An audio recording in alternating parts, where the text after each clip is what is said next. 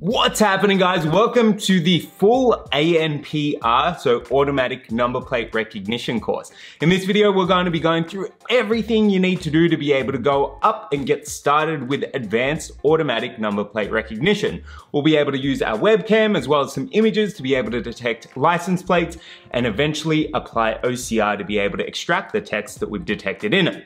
Ready to do it? Let's get to it. What's happening, guys? Welcome to the automatic number plate recognition full course. Now, in this video, we're going to go from start all the way to finish to be able to build a full-blown automatic number plate recognition system, something which is pretty cool.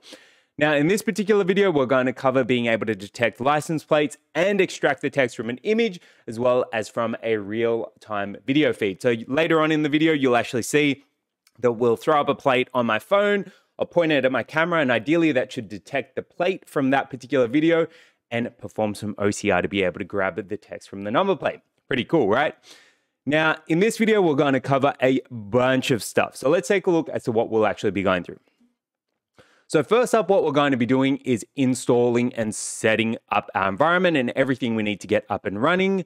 Then what we're actually going to do is get our license plate data. So this video is a little bit different to my traditional object detection videos in that we're actually going to be using a pre-annotated data set rather than one that we've gone and collected and annotated ourselves. So it's going to be slightly different in that respect. So we're actually going to be using some Kaggle data for this particular video.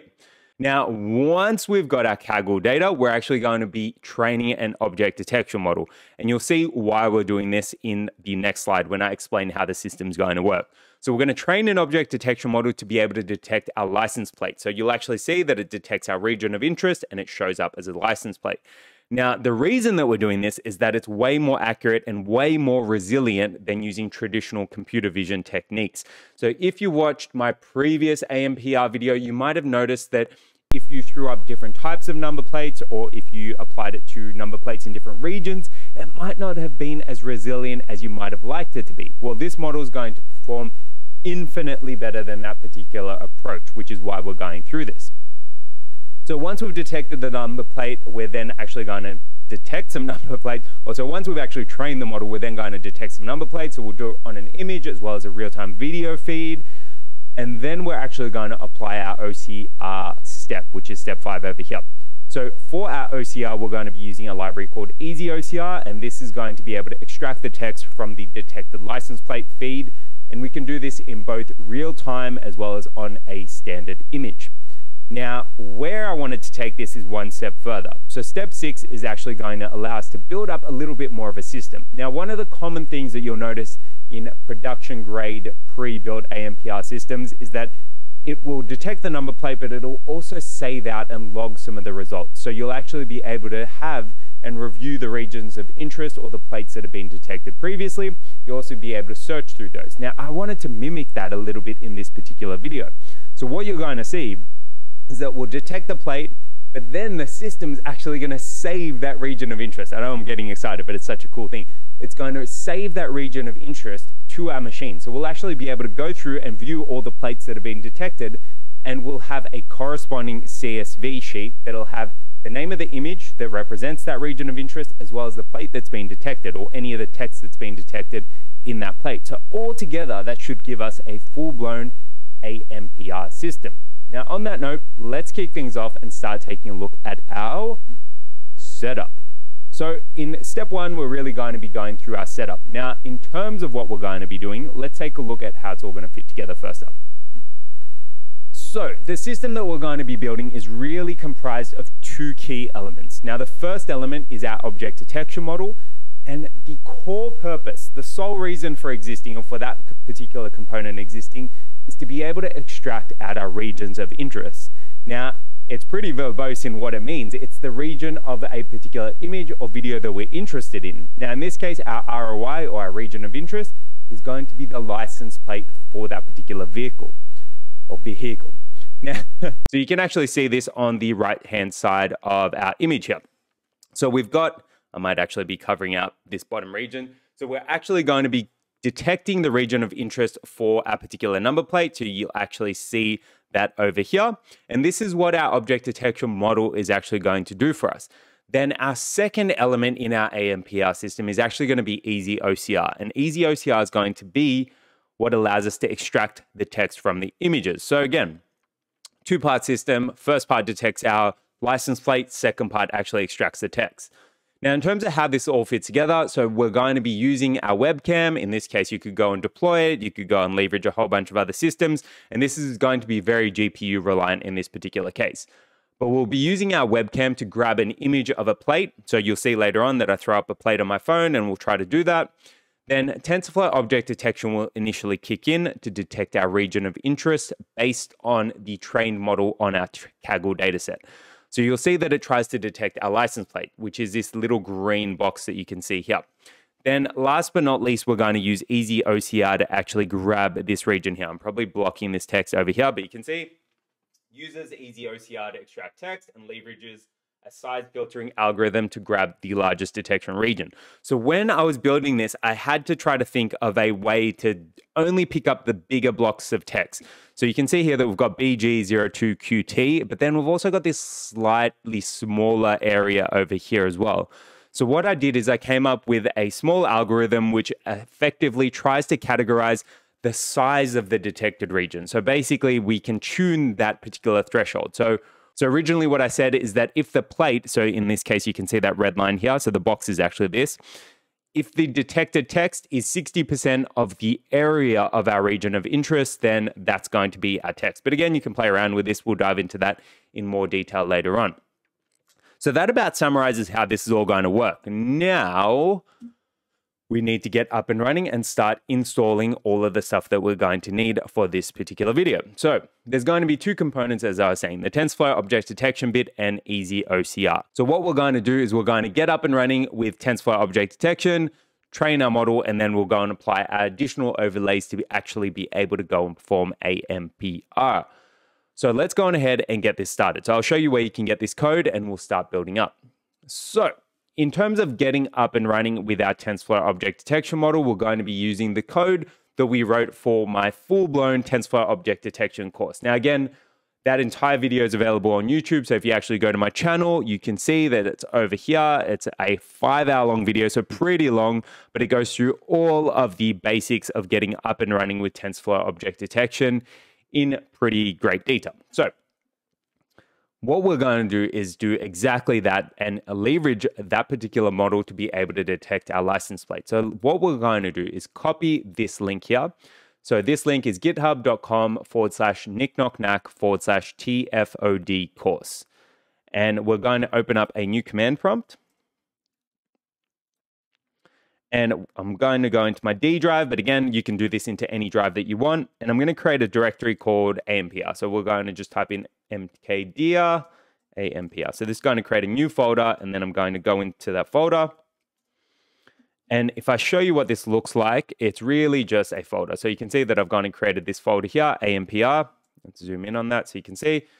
Folder called AMPR, nothing too crazy there, right? It's just a folder. Now, what we're going to do is we're going to clone in all of those assets from the TensorFlow object detection course into that folder. So let's go on ahead and do that. So to do that, I'm going to type in git clone, paste the link, and then at the end of it, I'm just going to include dot. Now, what this is actually saying is git clone, so clone this repository here, so https://github.com/knickknack/TFOD course, and then the dot at the end of it, which you can see, sorry, my mouse is playing up. The dot that you can see here is basically saying clone all of the stuff from that particular repository into the current folder. So it's going to not create a new folder with all of those assets. It's just going to put it into that folder. You'll see that in a second. So let's go on ahead and clone that and we'll take a look.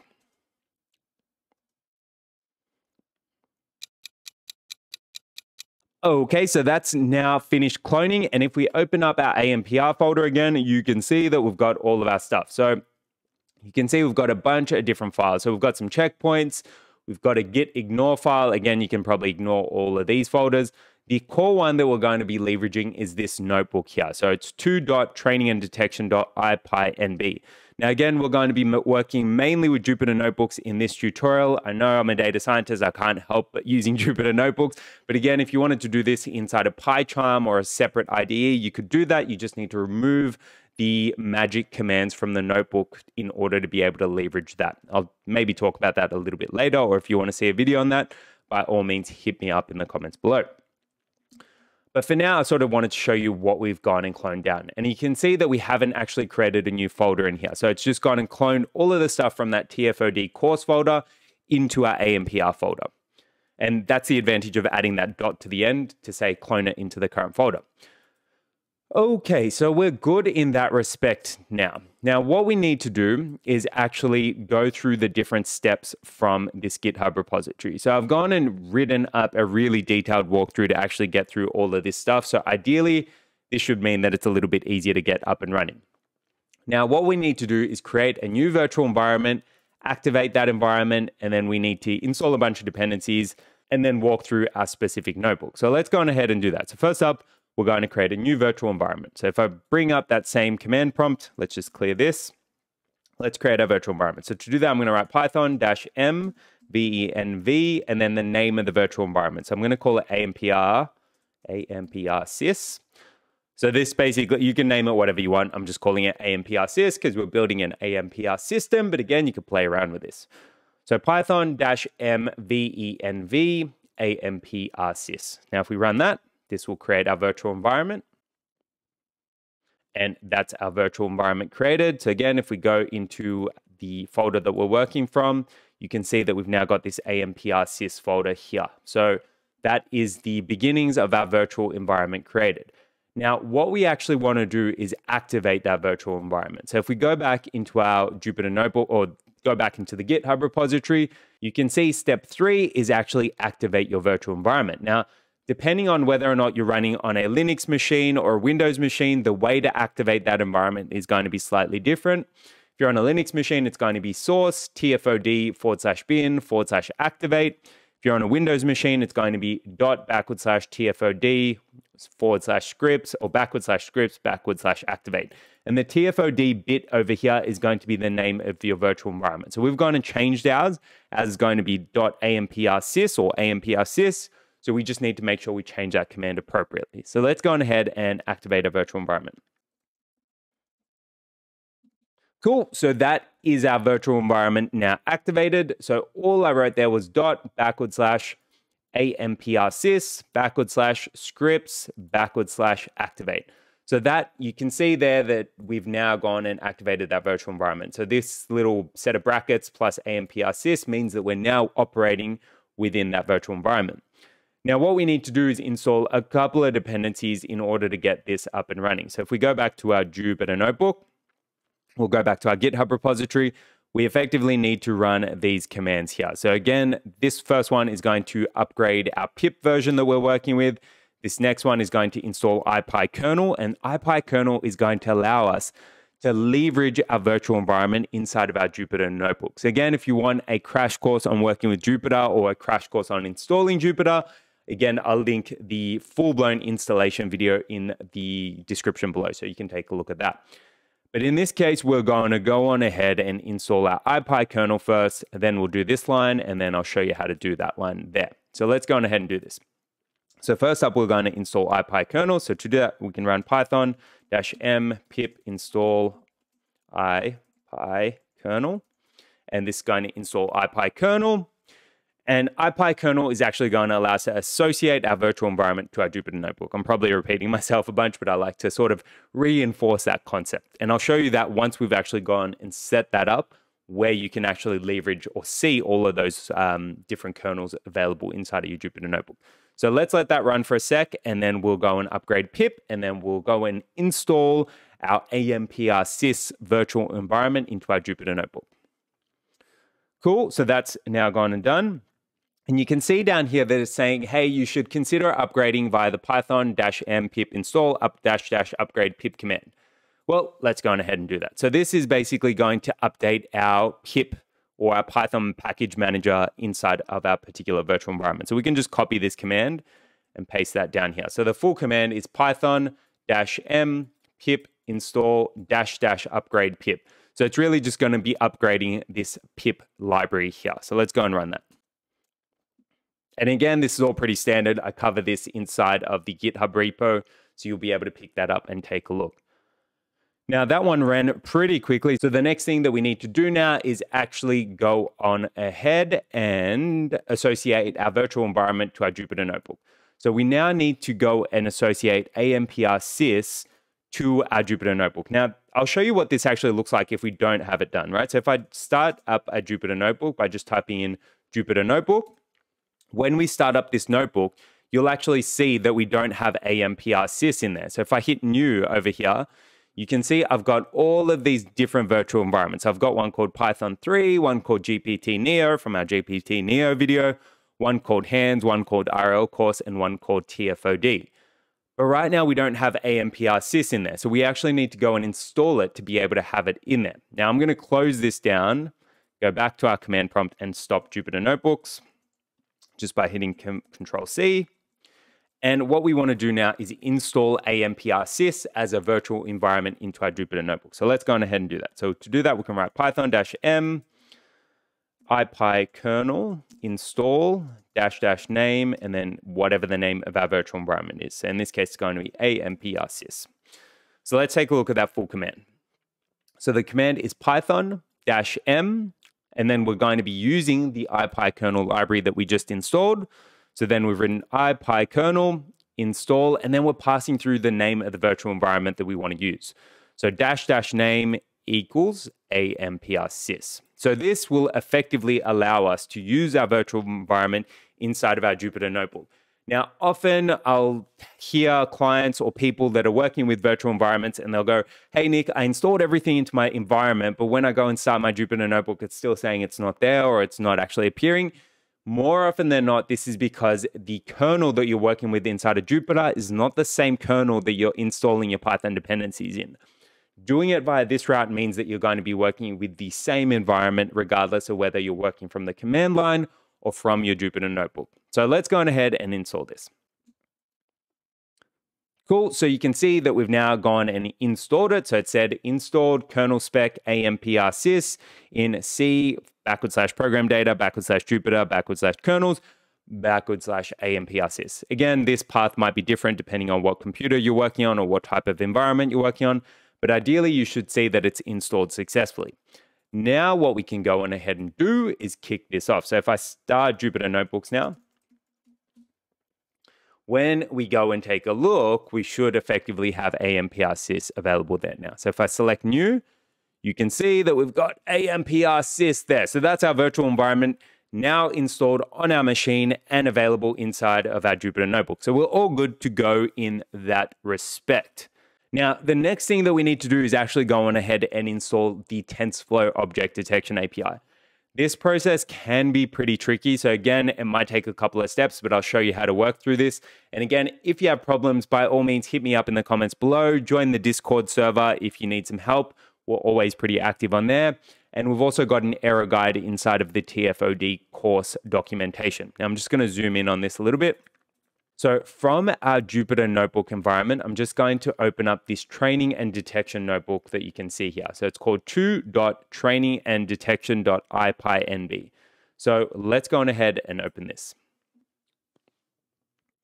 And now what we need to do is we need to make sure that we're currently working with the AMPR kernel.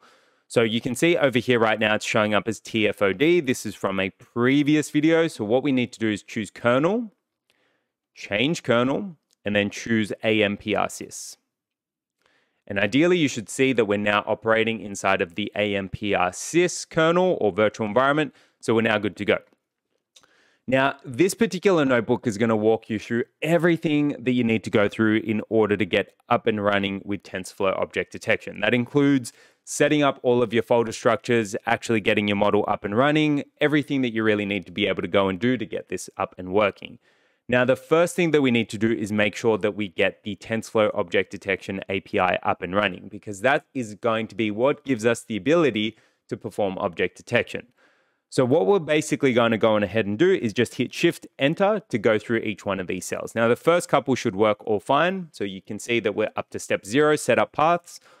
This initial block is really just going to set up our folder structure. So if I go back into the folder that we're operating in, you can see that we've now got this TensorFlow folder, and inside of here, we've got a whole bunch of different folders. Now, as you actually go through this, it's actually going to go on ahead and set up all the different folders that you need. Or if you want a deeper description or deeper walkthrough as to what each one of these folders does, by all means, do check out the full TensorFlow object detection course.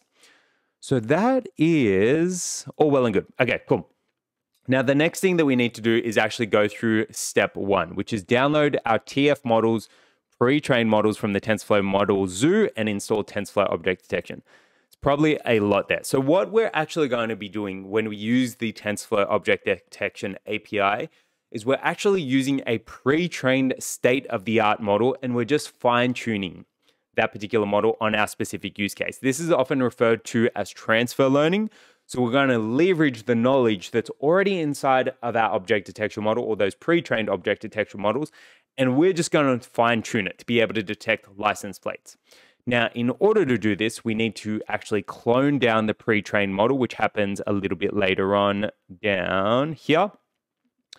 And we need to make sure that we've got the TensorFlow object detection API installed. Now, I'm just going to clear these cells just to make it a little bit cleaner. So what we're going to do is start kicking that off. Now, in order to do this, you just need to hit Shift Enter and go through these cells. And ideally, it should all just walk through for you. So I've gone and set this up so you can just sort of step through it. So if I hit Shift Enter, it's going to install a wget, and wget is going to be used to go and grab our pre-trained models. Then this next one is actually going to go on ahead and clone all of our TensorFlow model stuff. So if I show you what that looks like, it's actually going to go to this particular repository and clone down the TensorFlow model garden. So inside of here, you've got a whole bunch of the research that's actually happening from the TensorFlow model team, as well as the object detection API components. So what we're going to do is Shift Enter through that, and that will clone down that repository. Now that might take a little bit of time to clone, but as soon as it's done, you're going to see the TensorFlow model garden inside of this folder here. So inside of AMPR TensorFlow models. So we'll let that run for a little while and we'll be right back. Alrighty, so that took absolutely forever because my internet is quite slow, but you can see that we've now got all of our TensorFlow Model Zoo stuff now cloned down into that TensorFlow Models repository. So you can see that everything that we had inside of that folder that I showed you inside of GitHub is now here. Now we're specifically going to be leveraging the stuff inside of the research and object detection folder. So this contains a whole bunch of repository or a whole bunch of resources that are actually all around the object detection use case. Now, in this case, we're going to be using a bunch of stuff from here, but again, I've sort of made it a little bit easier to walk through by using that notebook. So that's all well and good. We've now gone and cloned that down. Now, the next thing that we actually need to do is actually go on ahead and install the TensorFlow object detection model. Now, this will take a couple of goes. So if you do get stuck, sort of don't hesitate and freak out. It is going to take a little bit of time to get this installed. Now, what this is actually doing is, first up, it's checking whether or not you're running on a Linux machine or running on a Windows machine. Now, depending on what type of machine you're going to be using, it's going to choose or run a different set of commands to get this up and running. Now, I've tested this on Colab and I've also tested this on a Windows machine. So let me know how you go getting this set up. So what we're going to do is, again, we're going to run this cell, and this will start installing TensorFlow object detection. Now, the way that you can know that this is running is if you actually go into the TensorFlow folder, or if you actually go into AMPR and AMPR sys, and inside of there, go into the site packages folder, what you'll see is that it's starting to install a whole bunch of different types of libraries. Now, in a sec, what we'll do is we'll actually run a verification script to make sure that this is all well and running. But again, we'll come back to this in a second. So we're going to let this run and then we'll come back to it. So first up, it's going to go on ahead and set up something called PROTOC, which stands for protocol buffers. And this is what the TensorFlow object detection model relies on. Then it's going to go on ahead and actually install the object detection API in these two lines of code here. So let's let this run and then we'll be right back and run our verification script and sort out any additional dependencies we need to run through. Okay, so it looks like that's finished running. So you can see that we no longer have our asterisks inside of our notebook. And it looks like it's gone and installed a bunch of stuff. Now, if we run pip list within our notebook, we can see that we've now gone and installed a whole bunch of additional dependencies. But as of right now, it doesn't actually look like it's gone and installed TensorFlow and TensorFlow GPU. So what we want to do is sort of force prompt that into our folder. Now, rather than going and running that, we can actually go and run our verification script and see if this is all working first up. So you can see that there's no module named TensorFlow. So what we're going to go on ahead and do is run this line down here, which will install TensorFlow for us. Now, I'm going to add in one additional line. So TensorFlow GPU, and this is going to give us the ability to leverage our GPU.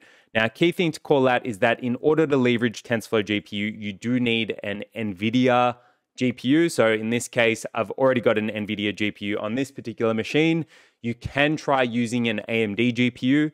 In this case, rather than using the TensorFlow-GPU library, you need to use another one called TensorFlow-ROCm or ROCm. Now, in this case, what we'll do is, keep saying in this case a lot. Here, what we're going to do is we're going to install TensorFlow 2.4.1 and TensorFlow-GPU 2.4.1. Again, if you want to see in greater detail as to why we pick these particular libraries or how to map your CUDA and CUDNN version to your particular TensorFlow version, again, hit me up in the comments below or do check out the broader tutorial. But in this case, we're going to install TensorFlow 2.4.1 and TensorFlow GPU 2.4.1. This is going to give us our core dependencies. So let's run that. And again, if we check our libs folder, you'll see that TensorFlow GPU starts installing into there in a second. You can see that we've got movement. It's all happening. So we'll let that run and then we'll come back and we will test out our verification script again. So ideally what you should see is when you run that verification script, right down the bottom, you'll get a particular line that says XX tests run. I think it's 21 tests run and it should say okay. So if you get that okay line, then you should be good to go, more or less. Cool. So that looks like TensorFlow's now installed. So you can see it's gone and run through all of that. So if I go, or if we go and run pip list now, we should ideally see TensorFlow on there. And it looks like we've got TensorFlow 2.4.1 and TensorFlow-GPU 2.4.1. So it looks like we're good there. Now, again, let's try running our verification script, which is this line here. So you can see it says verification script. So again, this needs to be reading all well and good in order for this to be running. So let's run that and see if we get our OK status towards the bottom. All right, so it looks like we've got another error. So if you get any error that's sort of along the lines of module not found error or module does not exist, all you need to do is go and install it. So in this case here, we can see that we've got no module named matplotlib. Now, if I copy that and Google how to solve that particular error, more often than not, it's just going to say you need to go on ahead and install it. So down here, let's take a look. Looks like we just need to run pip install matplotlib. So again, more often than not, these particular module not found errors just mean you need to go and install something. So down here, I've actually got this particular line, which is going to install protobuf and matplotlib. So let's go on ahead and run this. And that should, skipping matplotlib as it's not installed. Let's take a look to see if that's actually gone and run. Let's run pip list again. Okay, so it looks like we got matplotlib. So that was throwing up an error for that first line. So the first line was actually going and uninstalling matplotlib and then reinstalling it. In this case, because it didn't have it, it's fine. It actually went through and installed it. So we're all good to go now. Again, when we run pip list, down here, we should get our matplotlib version. So you can see we've got matplotlib there. Right there. So 3.2.0. Cool.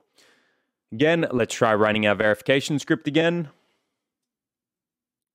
And so the purpose of this verification script is just to make sure that you've got all of the dependencies that you're going to need later on to be able to go and run our particular model. So now we've got another error. So it's saying module not found, no module named pip. Now I know that this is the pillow library, but let's go and Google that error again.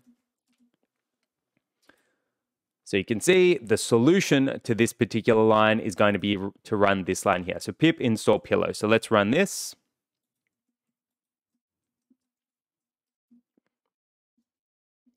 And this should install our pillow library. It looks like it's successfully installed, even though we're getting these warnings here. So let's take a look at pip list again. So again, you can see to solve those module not found errors, You just run that verification script, whatever modules it doesn't find, go and install it, run pip list to make sure it's now there. So you can see we've got pillow there, so that should resolve our module not found pill error. So if we go and run our verification script again, let's take a look this time. What are we getting now? So no module named YAML. Again, this one is you need to install PyYAML, but again, let's go and Google it. So you can see here that in order to resolve this particular error, you need to go and install PyYAML. So let's go on ahead and install that. So I'm going to add in another line, pip install PyYAML, run that. Okay, successfully installed PyYAML down here. That's good to go.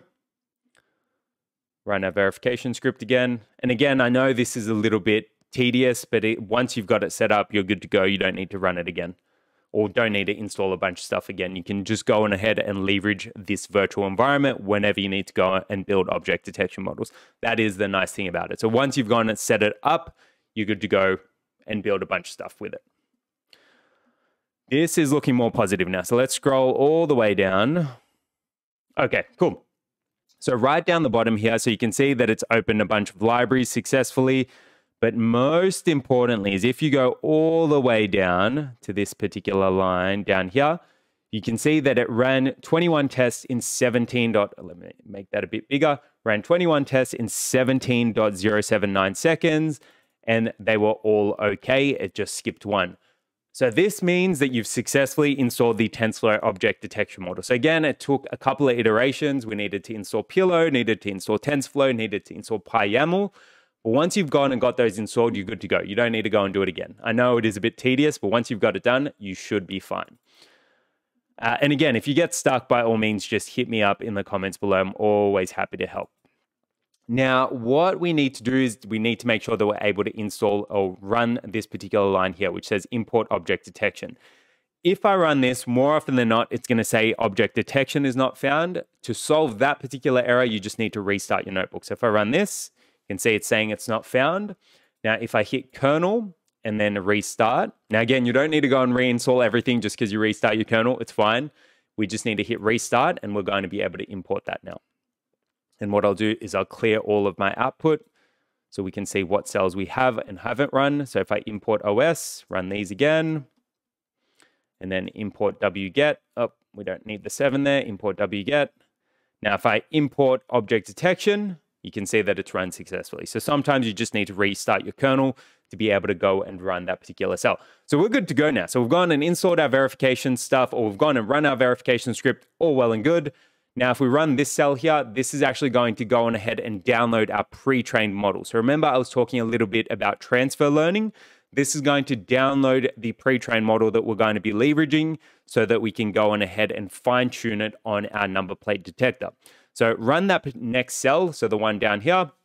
So you can see it's going to be using wget to download our pre-trained model. It's then going to move it into our pre-trained model folder, and it's going to unpack it. So it comes in a tar.gz file.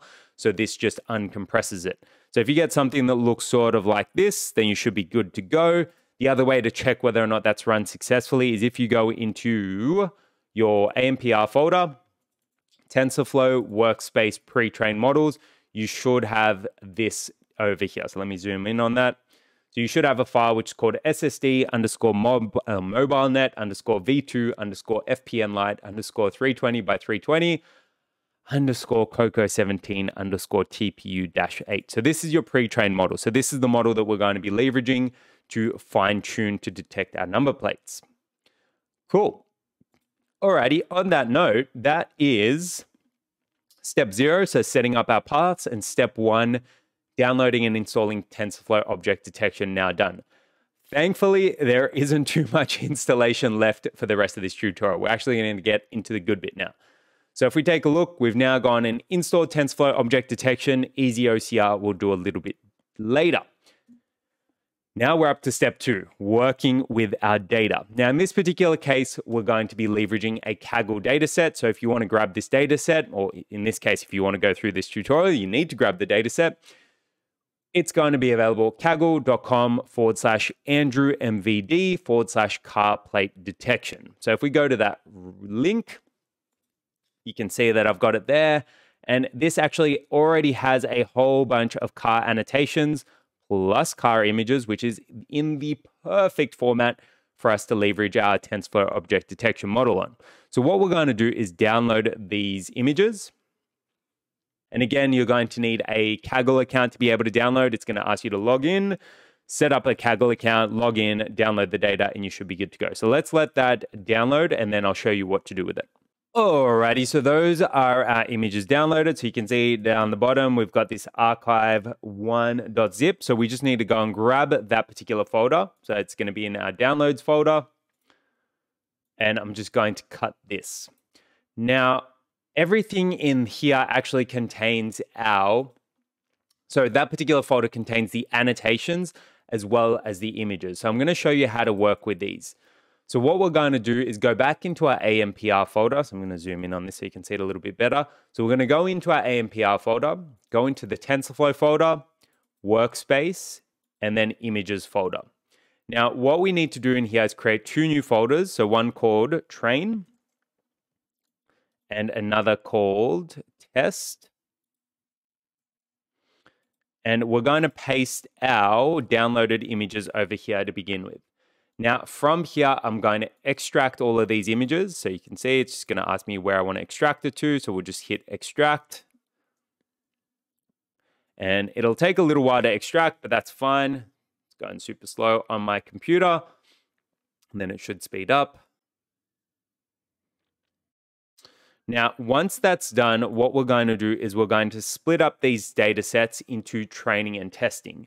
Now, a core thing to note, let me actually show you what's actually in here. So we've got two folders in there. So one called annotations and one called images. So if I open up the annotations folder, you've got all of these files, which are XML files. So if we open one of these up inside of VS Code, so this is what an annotation looks like. So it's got our annotation, it's got the folder name, the file name, the size of our image, whether or not it's segmented, the name of the object. This is super important. Now, in this case, all of the images have one object, and they might have multiple objects. I haven't gone through every single image, but the object name is license and it's in lowercase. Now, when we actually get to our second step, where we actually need to create our TF records, I'll show you where you need to update this. So in this case, we've got our objects and we've got a bunch of annotations, and we've also got the matching images. So if we go back into our archive, we've got all of the images there. So you can see that this is image cars 0. So if you can see that, we're going to have a matching annotation for that particular image. So if I go into annotations, this is car 0. So this annotation here is the same, or this annotation here is the corresponding annotation for this particular image. So what we're basically saying is that this bounding box down here, so xmin, ymax, and ymin, xmax, and ymax, actually corresponds to this particular number plate, which you can see here.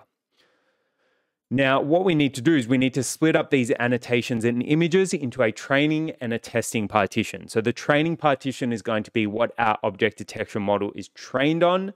The testing partition is going to be what our object detection model is evaluated on. So we train it on one particular bit of data, and then we test it on a completely separate bit of data to see how well it's actually likely to perform. So on that note, let's go on ahead and do that. Now, this is really just a pretty straightforward cut and paste. So again, you should ideally randomize how you actually do this, but I'm just going to be a little bit lazy and just grab all the data. So I'm going to grab the 0 to 410. Again, you could choose a different set of data, but I'm going to choose the files car 0 to cars 410 for our training data set. So if I cut all of those and paste it into the training folder. And then what we need to do is do the corresponding thing for our actual images. So these are the annotations. We now need to do the same thing for the actual images. So if we go back into our archive, go to our images. So we went car 0. Let's just convert this to a list. What was it? Details. That's better. Car 0 to cars 410. So we're going to cut that and paste that into our train. I keep zooming in and out. That's my bad. So let's take a look. We haven't pasted that in yet. Okay, so that's looking good now. So we've now got our images and our annotations. So in this particular case, we should have what? 820 files. So, well, it starts at 0, so 822. So in this case, we've got our images plus our corresponding annotations inside of our train folder. Now what we need to do is do the same thing with the rest of the images and the rest of the annotations into our test folder. So this is a core difference between using pre-annotated images and files versus actually collecting them yourself. But again, pretty similar to what you would have seen in the 5-hour tutorial or in the big TensorFlow object detection tutorial. So I'm going to paste the annotations or the rest of the annotations into test, and then I'm going to grab the images as well.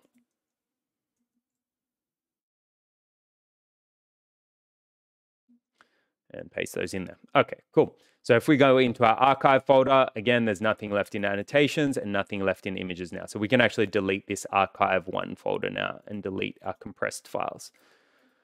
So now we should be pretty good to go. So that's our data sorted. So we've gone and done a few things there. So specifically, we went to Kaggle, we downloaded our images. What we then went and did is we created 2 new folders. Let me bring this down. We created 2 new folders inside of our AMPR folder. And specifically inside of our AMPR folder, we went to TensorFlow, Workspace, Images. In here, we created 2 new folders, so Train and Test. And then we copied the annotations and the corresponding images into those folders. So we now should have all of our data actually up and ready to actually go and train this object detection model.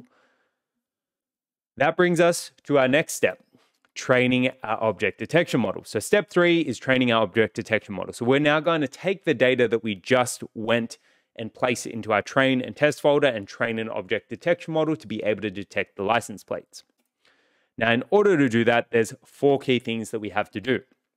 So first up, we have to update the labels.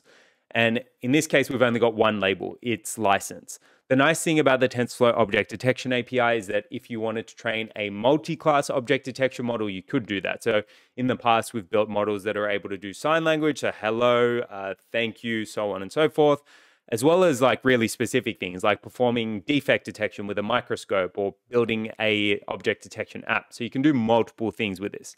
In this case, we've just got one label, which is license, as I showed you in that annotation folder. So then what we need to do is create our TF records. So TF records are the file format the object detection model requires your data to be in. Now, I've got a script that allows you to do all of that, so you don't need to do that from scratch. You just need to run through it. We then need to prepare our configuration. Again, really straightforward. It's all in the notebook, and then train our model. So first up, let's go back into our notebook that we're working in and update our labels. So I'm going to scroll on back and then go back to our notebook. And what we are then going to do here is go to step 2. So step 2 says create label map. This is exactly what we're going to do. Now, in this case, we've only got one label that we need to work with, which is called license. So I can delete all of this stuff here. So thumbs down, thank you, live long.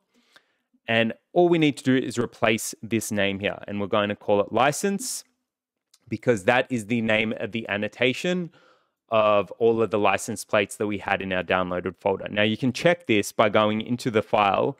And if you open it up, what you're going to see is that this object has a XML tag called name. Whatever the name that you see in there is going to be or need to be the name of your actual label. So in this case, it's license. So we're going to call it license. And I think I've already made a typo. So it's LICENCE. I've typed in LICENSE, so it actually should be CE. So those annotations need to map back through to this label map. So the name needs to be identical. Otherwise, it's going to throw a bunch of errors. So let's go on ahead and run this now. This will create our label map. So that's all well and good. The way to check that's actually gone and done is if you go into your TensorFlow workspace annotations folder, you can see that we've now got this file called LabelMap, which is over here. And if I open that up, you can see it's just got one class, which is called license, LICENCE, not SE, and it's got an ID of 1. So that's all well and good. Nothing else to do there. Now, the next thing that we need to do is actually create our TF record. So this first cell under step 3 is optional. This is really only required if you're running this on Colab. In this case, we don't need to go through this. We are up to this step here. So this is going to download the generate TF record script that I got from the official object detection tutorial. So let me show you this. So we're actually going to need to tweak this a little bit. So this file over here is actually going to go and convert all of our data from its raw format, so in this case our images and our annotations, and convert it to a TF record format. Now, because of a slightly different format for the annotations, we're actually going to need to update this script, but I'll show you why. So if we actually go and clone this repository here, so by running this cell, so it's the second cell under step 3, this is actually going to go on ahead and clone that repository or this script into our folder, and it should go into the TF record scripts folder. So let's let that go on ahead and run, and then I'll show you where that is. Alrighty, so that is our generate record script now cloned. So you can see that it's called generate_TF record. Now, this is going to be what, again, as I was saying, this is going to be what allows us to create our TF records. Now, a core thing is that what I noticed is the data from Kaggle is in a slightly different format to what we normally get when we're labeling using label image. So if we go on ahead and run this script now, so this next cell down the bottom here, we're actually going to get errors. So it looks like, well, the first one is no module name PyTZ. So let's go on ahead and install that first up. So this one over here is throwing up a slightly different error. So let's run that. So again, because we've got a no module error, we just need to go and Google that. So how do we solve that particular one? So let's Google that. So it looks like the solution is we just need to install PyTZ. Again, pretty straightforward. It's pip install PyTZ. Okay, so that's solved now. Now, if we run this script, it should be a slightly different error. Let's wait and see. Okay, perfect, cool. This is exactly the error that I was expecting to encounter. So in this case, it's saying index error, child index is out of range. Now, the reason that this is occurring is because it's actually looking for the bounding box inside of the 4th object from our annotation. Now, what I actually noticed is that the annotation from the Kaggle dataset is actually in the 5th object. So if I go into an example annotation, so if I go into images, train, and then I open up car0.xml, what you can actually see, now let me sort of explain this. We don't need that open anymore. What you can actually see is that the bounding box is down here, right? Now, what actually happens in that generate TF record script is it's going, all right, find the object tag and then go to the 4th object, and that's going to, or object key 4, and that's going to contain your bounding boxes. So what it's going to go on ahead and go and do is it's going to go 0, 1, 2, 3, 4. But you can see that difficult doesn't actually contain all of our bounding boxes. So what we actually need to do is change that index to index 5, which is down here, and that should solve that particular error. So if we go into that generate TF record script, I'll show you how to fix that. So if we go into back to our root folder, Tensorflow, and then scripts, and if we open up this generate TF record script, you can see down here, this is where it's actually going and getting the bounding box size. Now, all you need to do is change the 4 over here to a 5, and that should allow us to pick up the bounding box successfully. So this is going to mean that rather than going to object 4 and try to get the bounding box, it's now going to get object 5 to get those bounding box metrics. So if we save this now and run that TF record script again, we should run successfully. And there you go. So we've got the line which is saying successfully created TF record file, successfully created TF record file for train and test. And the way to verify this is if you go into, again, we'll start off at our root folder, Tensorflow workspace, and this time go into the annotations folder, which you can see there. You should now have 2 additional files. So one called test and one called train. And as long as the file size is greater than 0, then you know that you've gone and successfully created those TF record files. And they should be in the format record file as well. Okay, cool. That's all well and good. Now, the next thing that we need to do is copy our model configuration to our training folder. So this script under step 4 is actually copying over the pre-trained configuration for our pre-trained files. Remember, we talked a little bit about transfer learning right at the start. Well, our model that we actually download from the TensorFlow model garden is actually in the format of a config file. So let me show you what that actually looks like. So again, we'll go into our AMPR folder. So YouTube, where were we? Sorry, not YouTube, AMPR, and then TensorFlow, Workspace. And if we go to our pre-trained models and then this long folder here, you can see that you've got this file called pipeline. And if I actually open this up, this contains all of the details about the pre-trained model that we're going to be using. Now, you could choose to use a different model. You could choose to use a more accurate one, a faster one. Again, if you want to see how to choose these, by all means, do check out the longer tutorial.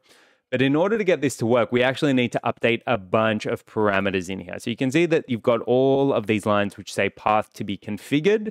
We actually need to change this in order to be able to train our model. Now, again, this is all done within the Jupyter Notebook. So first up, what we effectively end up doing is we copy this config file from here. I don't want to do it because I want the script to do it for us. It copies it from here into this models_my SSD mobnet folder. So what you'll see in a second is if I go and run this script, you can see that it's now going and copying that pipeline over. So that's all well and good. That's that step done.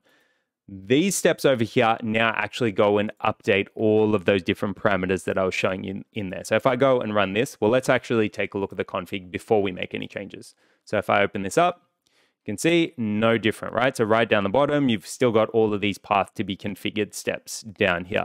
Now, if we go and run these cells down here, and if we go and open up that config again,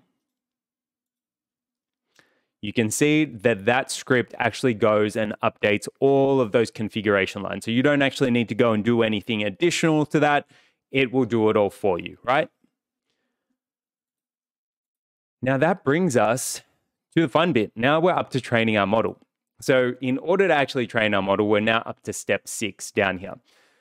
So you can do this inside of the notebook, but I prefer to do it externally so that I can see the progress. Sometimes when you're running on a Windows machine, if you trigger this training script inside of your Jupyter Notebook, you're not actually going to be able to see the output or the progress. So I normally do it externally, and I'll show you how to do that. So what we're going to do is run the first cell under step 6, train the model, and this will create our training command. Now, if I run the second cell and the third cell, you've actually now got this training command generated for you. Now, we're going to make one tweak here, and we're actually going to tune our model to train for longer. So at the moment, this particular model will train for 2,000 steps. Now, we want it to be a little bit more accurate than that. So we're going to actually train it for 10,000 steps. So again, this is significantly longer, but will ideally give us a much more accurate model. So if we change that number, run those 2 cells again, you can see that this is now our full command to go and train our model with our number of steps set to 10,000. Now, in order to run this, we just need to open up a new command prompt, go to our AMPR folder. So I'm going to go into D drive, CD AMPR, and this is going to contain all of our stuffs as well as our virtual environment. Now, in order to run this command, we need to activate our virtual environment and then run it. So let's go and activate that. So remember, it's just / or dot / AMPR sys / scripts / activate. So that's the command to actually go and activate it inside of a Windows machine. Inside a Mac, it's slightly different. I believe it's source. Let's actually bring that up. It's going to be here.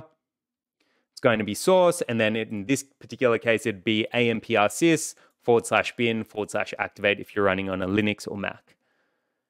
In this case, we're on a Windows machine, so that's our activate script. And you can see that our environment is now activated, so we can clear our command prompt. And then what we're going to do is copy that command that we just went and generated inside of our notebook. So I'm going to copy all of this. And then all things holding equal, this should kick off our training run successfully. So let's go and try this out now.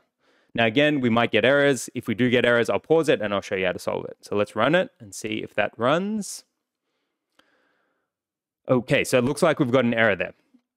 So this particular error is value error and numpy.nd array size change may indicate binary incompatibility. Expected 88 from C header, got 80 from Pi object. Now, this is actually a PyCoco tools error. Again, it's pretty standard. Sometimes when you run through and actually install this stuff, you're going to get errors. To solve this, I've actually got the answer inside of the error guide from the GitHub repository. So let me show you that. So again, this is from github.com/nicknocknack/TFOD course. All of these, so like I try to maintain a repository of errors in here. I haven't done it for a little while. Got to get back to it this weekend. But this is that error there. So value error numpy.nd array size change may indicate binary incompatibility. Expected 88 from C header, got 80 from Pi object. If you take a look at the error that we just got, it is exactly that, right? So let me bring that a little bit better. So that error there is exactly this. So you can see that over there. Now, in order to solve this, you just need to reinstall PyCoco tools as I've got in this guide. So let's go on ahead and run these two commands. So first up, we uninstall it, and then we go and reinstall it.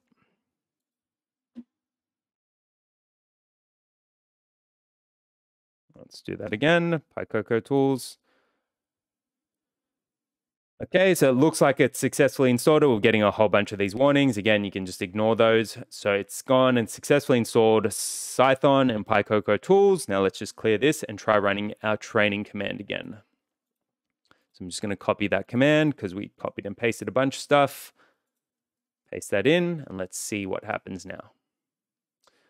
Now we're getting no module in named CV2. So this is an OpenCV error, which is a little bit weird, but we can do that or install that relatively easily. So we can just type in pip install OpenCV-Python. That looks fine. Let's try running our training command again. Let's clear this. So again, sometimes when you go to run it, you're going to get these module errors. Just go on ahead and walk through them exactly as we did during the initial setup. So let's run this. Third time's a charm. I'm crossing my fingers. No module named Tensorflow add-ons. All right. So we now need to go and install Tensorflow add-ons. Again, as usual, we're just going to copy this. Let's take a look at how we install that. More often than not, it's just a pip install. So you can see pip install Tensorflow-add-ons. So let's go and run that. I'm just going to run that command. All right, that looks like it's successfully installed Tensorflow add-ons down here. All right, what is this, 4th time's a charm now? Let's try running our training command. This is all common. So if you're getting errors like this is not uncommon. Let's see this. Okay, this is looking promising. No module named Jin. All right, we need to install Jin now. And again, so this one, to run that, pip install Jin config. So let's copy that.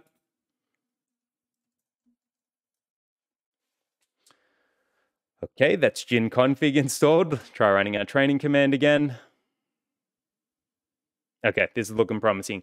So again, if you get those module not found errors, you just need to go on ahead and install those libraries. Now, when I went and ran that training command, you can see that it's going through all of this stuff is popping up. This means that your training looks like it's running successfully. So ideally, you'll know that your training has now formally kicked off once you get your first loss metric pop up. So I'll show you what that looks like in a sec, and then we'll step away, let it run, and then we'll come back. Alrighty, so this is what you should see once your training is kicked off successfully. So you can see here that we're getting TensorFlow, we're getting how long it's taking to train per step. So step 100, and it's taking 0.386 seconds per step. And we're also getting some loss metrics. Now, in this case, we want our loss metric to be as low as possible to ideally get a model which is performing well. So again, we're going to let this train, and ideally by the end of the 10,000 steps, so we should be able to see and test out our model, which is then being fully trained. So we'll let that run, and then we'll be right back. Alrighty, and that is our object detection model now trained. So you can see we went all the way up to step 10,000, and that took overall it was taking a time of about 0.11 to 0.12 seconds per step. The final run that we sort of had through this left us with a loss of 0.406. But you can see all the way through, it sort of varied up and down, all the way up to 0.6 and down to around 0.2, I think, was the lowest I saw. But again, this is our model now trained. Now, if you actually go in to so if we go back into our ANPR folder, into TensorFlow, Workspace Models, and then my SSD MobNet, you can see we've got a checkpoint all the way up to checkpoint 11. So this checkpoint is actually the latest instance of our trained model, and it's exactly what we're going to be able to use to go and be able to perform our ANPR. Now, on that note, however, we have now gone and finished the training of our object detection model. So we went and updated our labels, we created our TF records, prepared our configuration, and trained it. Now it's time to go and detect our plates. So in here, what we're actually going to be able to do is detect our plates from an image. So we'll be able to go and grab out our license plate. We'll also be able to detect plates in real time. So what we can actually do is we can use that same model, hold up our phone or hold up a instance of a plate. You could even deploy this in real time and go and run it out in the field. And you're going to be able to extract the plate, or at least detect the plate. Then eventually what we're going to do is apply the OCR components. So in this case, let's go ahead and test out our model. So we went to all that work, we may as well go and test it out. So again, we're going to jump back into our notebook in this particular case. And this is all still running. Now, what we're going to do is we're going to go on ahead and skip on down to step 8, which is load train model from checkpoint. So if we go and run this, what we now need to do is in this line here, we need to change the checkpoint that we're actually going to be loading into our model. Now, remember, I was showing that the latest checkpoint was checkpoint 11. So all we need to do is change this line here, which says checkpoint or ckpt.restore, and then it's got a big file path. We just need to change this little component here, which you can see right now, it says checkpoint 5. Just need to change that to checkpoint 11. So if we go and load that, this is going to load up our model into our Jupyter Notebook and allow us to perform some object detection. So then if we go to step 9, we can detect from an image. So if I run that cell and run our category index, all we need to do to actually perform some detection is change the file path for our particular image. Now in this case, we're looking inside of the test folder and at this particular file name here, but this is not a valid file name. We need to get an image from our data set. So let's go on ahead and grab a file from our images. So if we go into, again, our root folder, ANPR, then go into TensorFlow, Workspace, Images, and then Test. Let's say we wanted to detect this particular plate here. So this one is a Viper by the looks of it. So say, for example, we wanted to go and do that. So let's grab that file name. So it's going to be cars411.png. So if we go and replace this file name here, .png, and then if we go and run this next cell, this is actually going to go on ahead and perform our detection. So if we run this, let's take a look.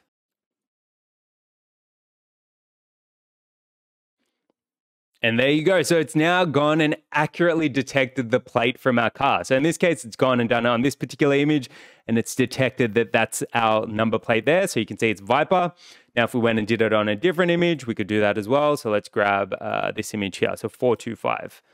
So all we need to do it on a different image is just change the file name here. Let's run it again.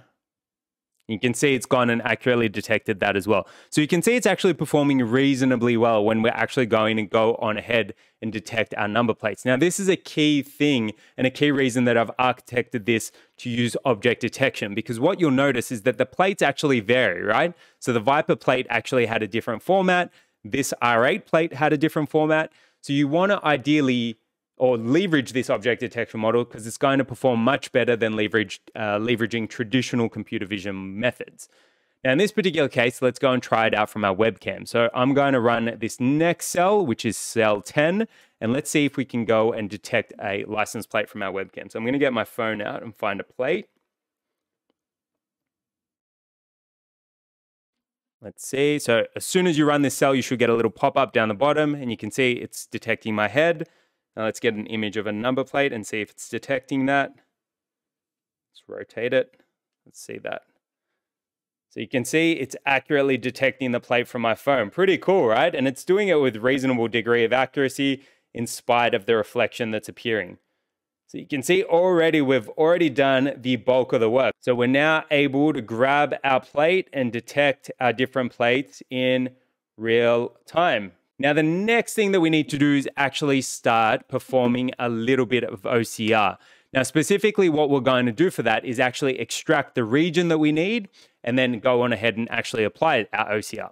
But as it is, if you just wanted to go and build a license plate detector, you've sort of got that up and running now. It's all working. It's able to detect different plates. What we're going to go on ahead and do now, though, is take this a little bit further and start applying our OCR. So that brings us to step 5, applying our OCR. Now, in order to do this, we're going to be using a library called EasyOCR. So this is going to allow us to take the text or detect text from our particular image and work out what's actually being rendered there. Now, again, if you wanted to use a different OCR engine, you definitely could. This one's an open source one, hence why I'm using it. There are more accurate OCR models out there. So if you wanted to take this, by all means, go ahead and check that out. Now, key thing is that EasyOCR does run on PyTorch, which means that we need to give a little bit of room to our GPU to be able to go on ahead and run OCR. As at right now, if I actually show you my performance, so right now my GPU is almost completely consumed by Tensorflow. And by default, this is what Tensorflow is going to do. It's going to take up all of the GPU that you've got available and not leave anything else. Now, what we're going to need to do is allocate a little bit of GPU to, or leave some GPU remaining so that we can run our PyTorch components. So I'll show you how to do all of that now. So let's go on ahead and jump back into our notebook. Now, what I'm actually going to do first up is we're going to restart our kernel. And this should ideally release our GPU. So let me show you this. So right now it's all consumed. Now, if we go and restart our kernel, what you'll see is that we'll release it. And you can see that we've gone and released all of our GPU memory there now. Now, what we can actually do is write a little bit of code to prevent TensorFlow from consuming our entire GPU. So let's go on ahead and do this. Now, I'm going to do this just above, or actually just below this cell here, which is a load train model from Checkpoint.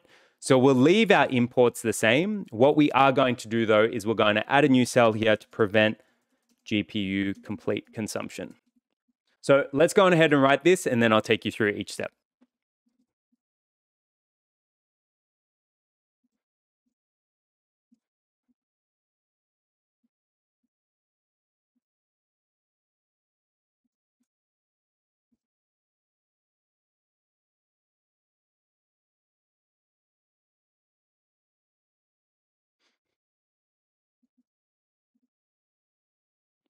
Okay, so before I go on ahead and run that, let's actually take a look at what we've written there. So we've written, let me just bring this into a single line so it doesn't look as intimidating as what it actually is. So we've got 1, 2, 3, 4, 5, 6 lines of code. Now, the first line of code is actually going on ahead and grabbing our GPU. So in order to do that, we've written GPUs equals tf.config.list_physical_devices, and then we've passed through our GPU. So if we actually, if I actually show you that line, so if we actually extract that out, so this is actually going to show us the GPUs that we've got available. And if we store that in a variable like so, or GPUs, we can actually take a look at what we've got. So in this case, I've only got a single GPU on our machine, so I'm just going to be setting our memory limit on that particular GPU. Then what we're doing is we're checking if we do have some GPUs available. So in this case, if we said if GPUs, print yes, we have them. Right? So in this case, we do have GPUs, so we're going to continue onwards. Then what we're doing is we're putting that inside of a try except block. So if we do have a GPU and we can try it out, then let's go on ahead and run this line here. So this line is basically saying try : tf.config.experimental.set_virtual_device_configuration, and then we're passing through our first GPU, which is our only GPU in this case, but you could loop through and do multiple GPUs if you had multiple GPUs. Then we're passing through this line, which is effectively what limits our memory or our memory consumption for TensorFlow. So inside of square brackets, we're passing through tf.config.experimental.virtual_device_configuration, and then we've specified our memory limit. And that's actually spelled wrong, memory limit. That looks better. Memory_limit equals 5120. So this means that we're going to be allocating 5 gigs of virtual memory to TensorFlow on our GPU. And then we're effectively saying, if that doesn't work, then we're going to accept our runtime error. So accept runtime error as E and then print out E. So effectively, we're grabbing our GPUs, we're checking if we've got a GPU, and if we do, then we're going to set our memory limit to 5 gigs on our single GPU. And if that doesn't work, then we're going to print out the error. So if we run this now, ideally, this should limit our memory consumption. So again, it doesn't look like we got any errors there, so we should be good to go. And it doesn't look like our GPU's gone and fully consumed yet because we haven't actually loaded our data. So now what we want to do is actually go on ahead and load our data. So if we run this cell here, we need to go and load in all of our different file paths. So let's go on ahead and run this. So to be able to load that, we need our file path. So if I'm going to run cell 1, 2, 3, 4, and then if we scroll on down, we also need the name of our labels. So if we run this under section 2 LabelMap, and if we scroll on a little bit further, we're going to need this config as well. So now we should be good to go. So if we go and load this up, that's run successfully. And if we take a look at our GPU, so it looks like, so you can see down there that we've only consumed 5.8 gigs. So again, it hasn't gone and completely consumed our GPU this time, which is ideal because now we want to use EasyOCR. So that brings us to our EasyOCR component. Now, before we go on ahead and do that, let's actually bring in an example. So if we go and run through our image detection again, we're going to need an image to actually test this out. So I'm going to run the cell step 9 to actually go and detect our license plate. And I believe this was the Audi from last time. So let's see that run. And again, we've gone and detected our license. Now we can actually take a look at this particular line here. So this is actually representing our image with its detections. So if I grab this, you can see that from here, we're actually able to get our image plus all of our detections. Now our detections from our TensorFlow model are actually stored inside of this variable here called detections. So that contains a whole bunch of stuff. So if I take a look at that, so in here, you've actually got a whole bunch of different keys. And specifically, you've got the detection boxes, the detection scores, the classes, the raw detection boxes, raw scores, the multi-class scores, the anchor indices, as well as the number of detections. Now, what we're actually going to do with this is we're actually going to process that and leverage that to be able to go and apply OCR. Now, first up, what we need to do is actually import OCR. So let's actually create a new segment here. And I'm just going to call it, so what are we going to do? So this is going to be EasyOCR. We'll just call it apply OCR to detection. And then the first thing that we need to do is actually go on ahead and import EasyOCR. Well, we actually need to install it first. So let's go on ahead and install it. Okay, so to install EasyOCR, all we need to write is !pip install EasyOCR. And you can see it's currently running, so we'll give that a couple of seconds and then we should be good to go. And that looks like it's all run successfully. And this will also import or install PyTorch. Now, a key thing to note is that this is going to install PyTorch without CUDA. So if we want to leverage our GPU, we need to go and install PyTorch as well. So to do that, you can just go to pytorch.org. And then down here, we can actually go and grab the appropriate version. So we just choose our PyTorch build. And so again, this is all at the PyTorch website. So I'll include a link to this as well as the entire code inside of the description below. So we're just going to choose the stable build, Windows. We're going to choose that we want to install it using pip, using Python. And in this case, I've got CUDA 11 on my machine. So I'm just going to select CUDA and I'm going to copy this command here. Then if we go back into our notebook, we can type in !, paste that in, and I'm going to remove this 3. So this is going to ensure that we actually leverage GPU acceleration when it comes to leveraging OCR. So let's run this, and this should install PyTorch with CUDA acceleration. Alrighty, so that is EasyOCR and PyTorch with CUDA acceleration now installed. Now, the next thing that we want to do is actually import EasyOCR. So to do that, we can just type in import EasyOCR. And that's all imported successfully. So if you get any errors, just try restarting your kernel. This should ensure that you're definitely picking up your latest EasyOCR version. Now, the next thing that we want to do is actually go ahead and grab our different detection boxes which pass our threshold. So by default, when we leverage our TensorFlow object detection code, you're actually able to set this minimum score threshold. And this basically dictates over what certain threshold you're going to render your results. So in this case, it's set to 80%, hence why we can see our license plate showing up as 88% there. But if we set that lower, then we'd pick up lower quality detections as well. Now, what we want to do is actually apply that same logic to our OCR. So let's go on ahead and do this. So we're actually going to grab our thresholds over a certain level. First up, we need to set a variable, which is going to be our detection threshold. So let's do that first, and then we'll go on. Okay, so that is our detection threshold variable now set up. So in order to do that, I've written detection underscore threshold equals 0.7. So this is our threshold over which we're going to render our results. So if it's below that, then we're not going to bother.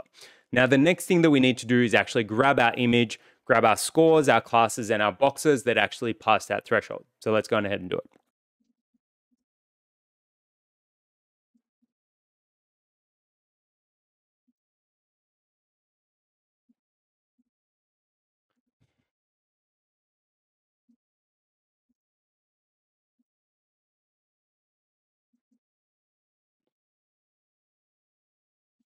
Alrighty, so we've gone and written 4 lines of code there. Now, what we're effectively doing is first up, we're grabbing our image. So image equals image underscore MP underscore with underscore detections. And this is the same as the image that we're getting from up here. Then what we're doing is we're extracting 3 different components. So we're actually grabbing the scores which surpass this detection threshold. And for that, we're effectively looping through each one of the detections inside of our detection scores key within our detection variable. So if I take a look at that, detections, and then type in detection underscore scores. So you can see that here, this represents all of the different confidence metrics, right? So in this case, we've got one which is 0.884, which is the one that we had up there. So what we're effectively doing in this line is we're looping through each one of these values and we're only returning back the ones that surpass that particular threshold. So if I actually type in whether or not it's greater than detection threshold, you can see that right now only the first one actually surpasses that result. So what we've effectively got inside of this scores variable is just the ones, or just the scores that surpass that threshold, which in this case is that 0.884 value. So in order to do that, what we've done is written scores equals list, and then inside of our list function, we've written filter. Now, our filter is effectively what's going to allow us to loop through each one of those values inside of this detection scores array here. So the full line is scores equals list, and then inside of that, filter, and then we're using lambda x. So this is going to allow us to loop through each one of those variables using a lambda function. And then we're basically saying if x is greater than our detection underscore threshold, then it's going to bring back that result inside of that list. And then the second parameter that we've passed through to our filter function is actually the detection scores array, which is that there. Then we've gone and done and applied some filtering to our boxes and our classes as well. So if I show you the detection boxes section, these represent all of our box coordinates. And then if I show you the classes, and these are our box coordinates that are not resized for the size of our webcam. So we need to apply that as well. So if we take a look at our classes, these represent all of our classes. And in this case, we've only got one class, so 0 represents license. So to do the boxes, we've written boxes equals detections, and then to that, we've passed through square brackets, detection underscore boxes. So this is effectively accessing a detection underscore boxes key. And then we're applying some index filtering. So in this case, we've passed through colon, len, and then scores. So this is effectively saying, grab everything that passes or the same length as our scores array. So in this case, we only had one value inside of our scores. So we're only going to bring back our boxes result, which is that. Then we've gone and done it the exact same thing on our classes, but instead of applying our filtering on our detection boxes, we've gone and applied it on our detection classes. So if we take a look at our classes now, you can see that we've got our class back as well. Now, the next thing that we need to do is actually go and grab our image width and our height, because we need to recalculate our box coordinates with respect to our image size. So let's go on ahead and do that. And the reason that we're going to do this is because we're going to then apply some filtering on our image to grab our region of interest. So let's do it.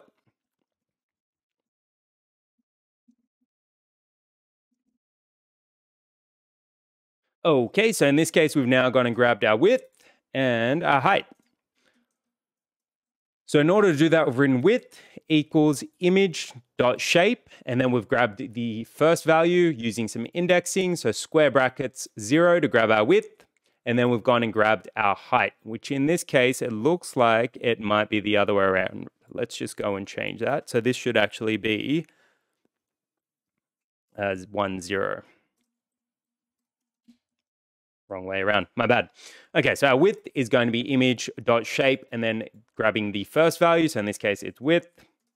It's going to be 500, which you can see there. It looks like it's about 500. And then we've gone and grabbed our height. And our height is going to be our first parameter. So in this case, the full lines of code that we've written is width equals image.shape and then grabbing the second value, which is index 1. And then our height is going to be height equals image.shape. And then we've gone and grabbed the first value, which is index 0. So now we've got our width and our height parameters. Now what we can actually do is go through and loop through our detections. Well, in this case, we've only got one, but if we had multiple that pass that threshold, we'd actually loop through and extract each one of these and apply some OCR. So let's go on ahead and do that.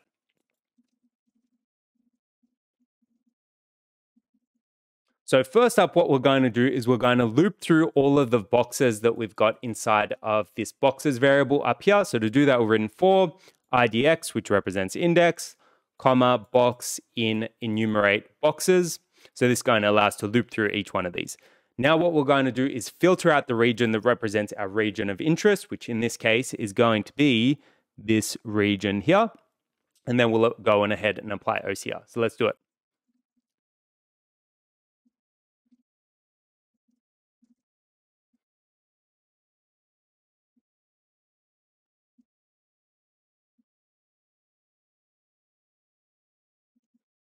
Alrighty, before we go any further, I wanted to sort of show what we're actually doing here.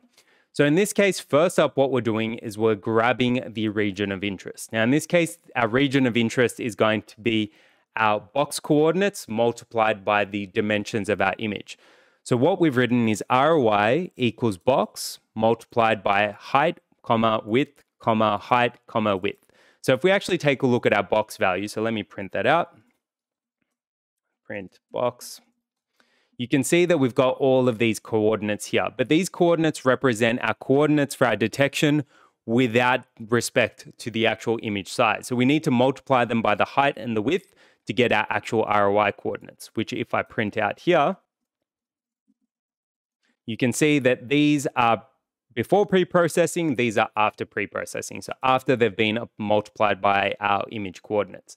And then what we've gone and done is we've actually gone and extracted our region of interest. So you can see here that we've actually got our plate from our particular image, which is this over here. Now we haven't actually gone and applied any updates to our color. So if we actually went and plotted this out or change our color. So if we did cv2.cvt color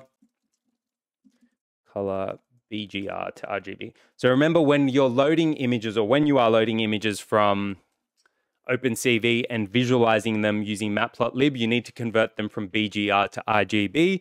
So by default, OpenCV is going to work with the color format BGR, but in order to render it using matplotlib, it needs to be in RGB. So if I do that now, you can see that we've got the appropriate coloring exactly as we had up here. Now to extract this region of interest, what we've gone and done is some indexing. So we've gone and grabbed our image, which we had up here. And then we've gone and passed through our coordinates, which we grabbed from our region of interest. So in this case, we've gone and filtered by our X and our Y variables. To do that, we've written int, and then to that, we've passed ROY or region of interest coordinate 0, colon, int, and then region of interest coordinate 2.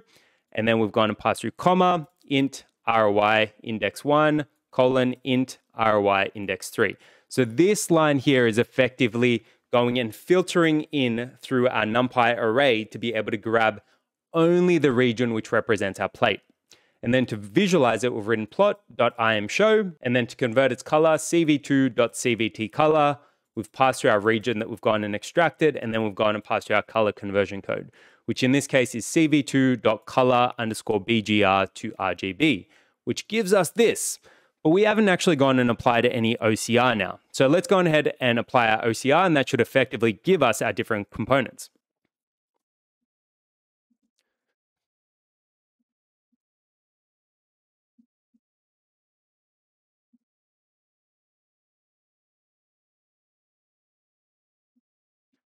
Okay, so in order to go on ahead and apply our OCR, I've gone and applied 3 additional lines of code. So first up, we're setting up our EasyOCR reader. So to do that, I've written reader equals EasyOCR.reader. And then to that, we've passed through the language that we want to use, which in this case is English. And then we're going and grabbing our result. So OCR underscore result equals reader.read text. And to that, we've passed through our region. So we're actually passing through this block of, or this image to our OCR parser to be able to go and extract our plate results. And then what we're doing is we're actually going on ahead and printing that out. So print OCR underscore result. So if we run this now, we should effectively get our printed plate or the text from our plate. So in this case, it's getting vaguely all right. So in this case, it looks like it's gone and extracted our plate, and this is the result there. So 6526GH or JHD, which in this case, it looks like it's probably grabbed the G incorrectly, but you can see it's a little bit blurry there, so it might not be as accurate as possible. So for a baseline model, that's not working too bad, all right? So it looks like it's getting a reasonable estimation of our plate. So it's accurately detecting our plate, might not be getting the actual text appropriately, but again, you could try a different OCR model if you wanted to. But this doesn't actually show one of the core problems that I actually noticed when building this up, which is if you've got multiple lines of text, sometimes the EasyOCR reader, or any OCR reader for that matter, can get confused between what is actually the plate versus what is just periphery text. So I'm going to grab another image and sort of show you how this actually occurs and how to actually resolve it. So in this case, this is the image that I want to take a look at. So you can see we've got bg02.qt, but then we've also got this text down here, which is not the actual plate. It's just the state that that particular plate is actually referencing. So if I actually grab this image, and what I'm going to do is I'm going to place it inside of our test folder, and then we'll try it out. So I'm just going to go into our Tensorflow, workspace, images, and then test. And I'm going to, actually, let's not paste it in test because that'll throw off our training if we do it again. And I'm going to paste it in there. So it's called test image 2, and it's not inside of our test folder. So we can actually run our OCR on this. So simply by going and changing this. So we're going to remove that folder there, and we're going to grab the name of the plate, which is test image 2. So let's do that, test image 2. And then if we run our detection again, looks like we've got an error there. Images must have either 3 or 4 dimensions. That normally means that we haven't got the file path right. Oh, okay, so it's not inside of our test, which I thought we did. Let's check that. Is it PNG? Might not be. It's JPEG, that's why it's throwing an error. Let's try that again, JPEG. Let's update our image path, run that detection now. Okay, so it's detected our plate appropriately, and you can see it's got a score of 0.91, which means it's going to pass our threshold of, what did we have down here? 0.7. But you'll notice that there's actually some extra text in here now. So we've got New South Wales as well. So if we go and run our detection pipeline, so remember down here, this is going to run it. So if we just delete this scores bit and delete this height. So if we run these 3 blocks, which is getting the image, grabbing the scores, the boxes and the classes that pass the threshold, the width and the height, and then applying our ROI filtering and OCR, we should ideally be able to see the text that we get out of this. So let's run this. Now, in this case, you can see that we've gone and grabbed a whole bunch of different types of text. So this is our result down here, okay? So we've got bg02.ot, we've got New South and Wales detected as well. So it's accurately grabbed the plate number. In this case, it said O is Q. It said Q is actually O. That's fine. Again, we've got to improve the OCR. We're grabbing the plate appropriately. Now, the problem is that, again, there is more text here than we actually want. So what we'd actually need to do is filter through this. So if I showed you the OCR result, you can see that we've actually got multiple results in there. So if we grab result 0, that is the plate. If we grab result 1, that is New. If we grab result 2, that is South. And if we grab result 3, that is Wales. So what we actually need to do is apply some filtering to be able to grab our main detection, which in this case is going to be this region here. Now, the best way that I actually thought through to actually do this is to actually filter based on the size of the region. So the nice thing about EasyOCR is that you actually get the coordinates for the text as well. So in this case, this represents all of the 4 different coordinates for our particular image. So in this case, it's going to be 591 by 242, 836 by 242, 836 by 315, 591 by 315. So our particular region is going to be this region here, right? Now, what we can do is calculate the size of the text region as well. And we can actually apply some additional filtering based on the size of the text detected. So let's go on ahead and write a function to actually do this filtering. So I'm going to create a new function. Let's actually create a new section. So we're going to call this region filtering. Actually, it's really OCR filtering. And we're going to create a new function called filter text. And to that, we're going to pass through a couple of keyword parameters. So let's apply these parameters, and then we'll take a step back and take a look.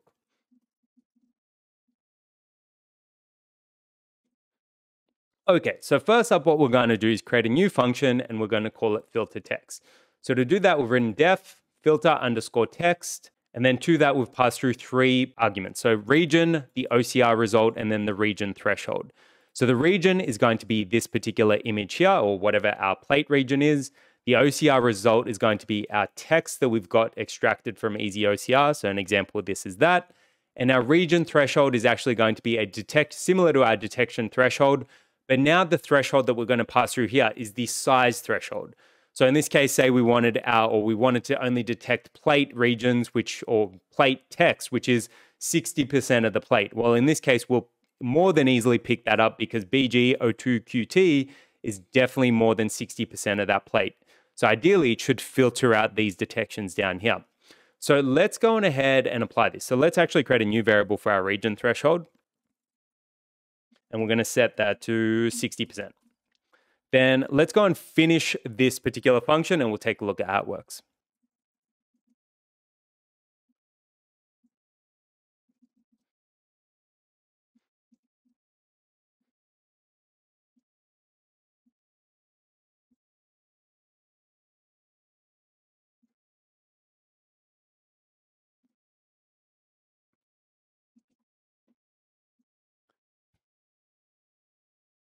Okay, before we go any further, let me sort of explain what's happening here. Let's just print out the length, the NGTH, and width. Okay, so our filter text region is first up going to calculate the size of our region. And effectively what we're doing here is we're grabbing the height and the width, and we're multiplying those. So a standard rectangle area, or area function for our rectangle. So width times height equals the area, which is what you can see here. So rectangle underscore size equals region dot shape, and then we're passing through the first value, which in this case is index 0, multiplied region dot shape, and then we're grabbing our second index, which is index 1. So again, that's going to give us the size of our rectangle. And then what we're doing is we're creating a variable called plate, and this is going to be where we store our results. Then what we're doing is we're looping through each of our results inside of our OCR result. So this is akin to doing this. So for result in OCR result, print result. So that's effectively what we're doing next. So we're looping through each one of these results, and then we're grabbing the length and the width of that particular result. So in this case, what we're doing is we're first up grabbing our first key from our result, which is going to give us this. So if we take a look, result 0, that's going to give us all of our coordinates. Now, if we grab coordinate 1, that's going to give us our initial coordinates. And then if we grab coordinate 2, or if we actually grab coordinate, this is going to be coordinate 1. So what we're doing is we're subtracting this from this to be able to grab our length. So if I subtract those, we're effectively getting our length. Now in this case, you can see it's inside of an array. So what we can do is just type in np.sum, and this is going to convert it to a single value. So that's giving us our length. Then what we need is our width. Now, in order to grab our width, we're just going to change the coordinates that we pull. So I'm going to grab the third coordinate and the second coordinate, and that's going to give us our width. Then what we can do is we're going to multiply, and this is what these two lines down here are actually doing. Then what we're going to do is multiply those together to be able to get the size of the region for our OCR text. So if I multiply length by width, that's effectively going to give us the area for just this text here, and just this text here, just this text here, and just this text here. Then what we can do is do a bit of a filter. So if that particular region passes this region threshold, then ideally that should be our text. So let's finish this up and then we'll take a look.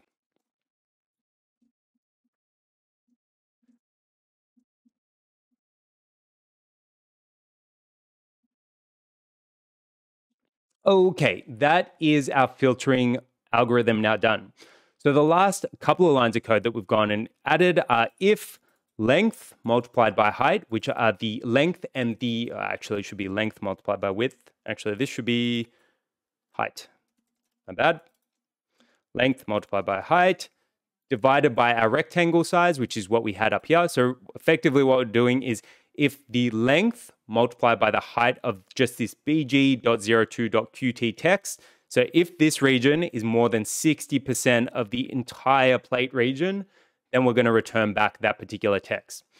So if the length multiplied by the height divided by the rectangle size is greater than that region underscore threshold, then we're going to append the result from our OCR component.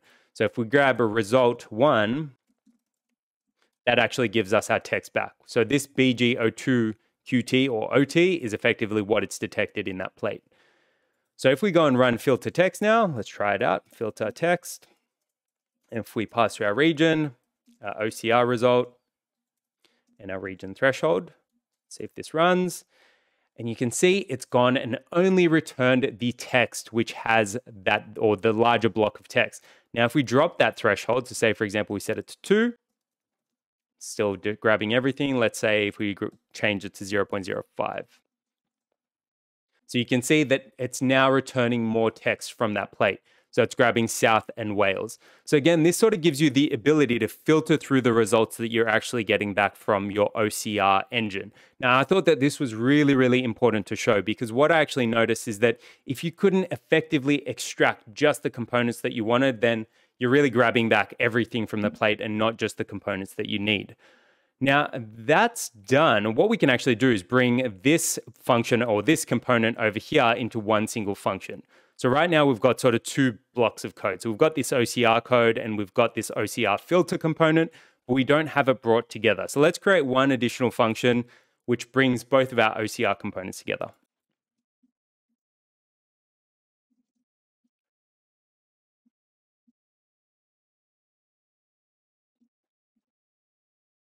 Now, I'm going to set up this function, but really all we're going to be doing is copying down what we've already written. So we're going to grab this component and bring it in here.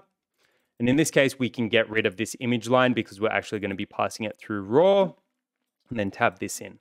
And then what we're going to do is grab our width and our height extraction, paste that into our new function, which is down here. And I'm going to comment this up just so we can sort of see how this all fits together. And then we're going to grab our looping. Let's paste that in as well. And then what we want to do is actually leverage our filter text. So again, we'll come back to that in a second. So if we take a look at our new function, so what I've gone and written is def OCR underscore it. So we're going to call it OCR it. And then we're going to pass through our image, our detection. So if we take a look, so right now the image that we're working with, image MP with detection. So it's this. So if I type in plot.im show. So we're going to pass through our main image, which has everything in it. We're then going to pass through our detections. We're then going to pass through our detection threshold. And then we're also going to pass through our region threshold, which is what we need for our filter text, because we're going to call it from within there. Right? So, and right now it's set pretty low. Okay, so that's looking okay. Now what we need to do is actually bring in our filter text component. Actually, let's comment this up first. So first up, we're grabbing our scores above threshold, scores, boxes, and classes. Then we're grabbing our full image dimensions. And then we're going through and enumerating through all of our boxes to grab all of our different components. So we grab our ROI. So I'm just going to delete all these prints because we don't need these just yet. So we're grabbing our ROI, which is, remember, our box coordinates multiplied by our image dimensions. We're actually extracting our region, which again is just going to give us this component rather than the whole image.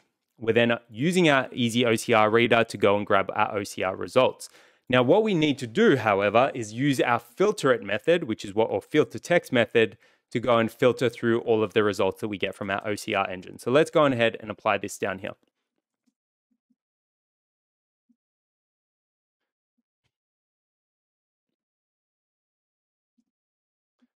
Okay, I think that is our OCR function now done. So we've gone and added, what is that, 3 lines of additional code. So I've gone and applied our filter text method, which is what we just defined up here. And to do that, I've written text equals filter underscore text, and then we're passing through our region, which is this, our OCR result, which is this, and then our region threshold, which we had over here. And then we've still got our plot.imshow to show our results. We're also going to be printing out the text that we get back from our filter text method, and we're also going to be returning that text back. So return text, comma, region. So let's go on ahead and test it out. So I'm going to create a new cell, and we're going to call OCR it. Pass through our image with NumPy detections, and then we're going to pass through our detections, our detection threshold, and our region threshold. Let's see that work. Okay, that's looking promising. So it looks like we've gone and accurately extracted our plate, and we've also gone and extracted our region. Now we're getting all of this other stuff as well because we still have a couple of stragglers in terms of our print. So we can actually remove this print over here. So we don't need that anymore from our filter text. And we don't want to, what are we also printing? It looks like we're printing out all of our text. Oh, we're displaying this region. So if we actually extracted these, so text, comma, region, sorry, my bad. This should clean it up. There you go. All right, cool. So that gives us our OCR detection method now. So if I actually extract or don't extract these variables, then it's going to display the entire region, which is this here, which is all this text which are showing there, which we don't actually need. But when we do go to export our results, we do want that component. But in this case, we're fine for now. Now, if we actually extract those variables, so text and region, then we only get the results back that we need. So let's take a look, and there you go. So to do that or test out our model, we've written text, comma, region equals OCR underscore it. And then to that, we've passed through our image underscore MP with underscore detections, which is the broader image, so this whole image here.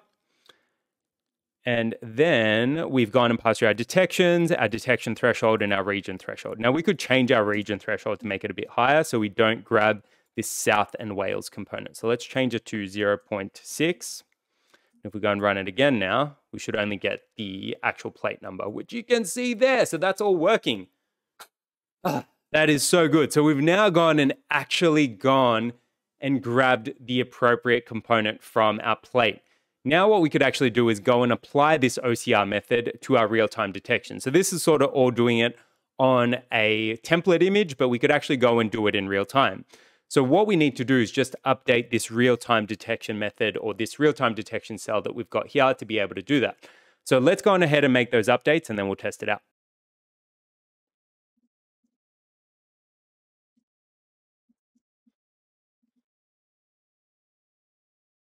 Okay, so I've gone and written an additional 4 lines of code there to be able to go and apply our OCR in real time.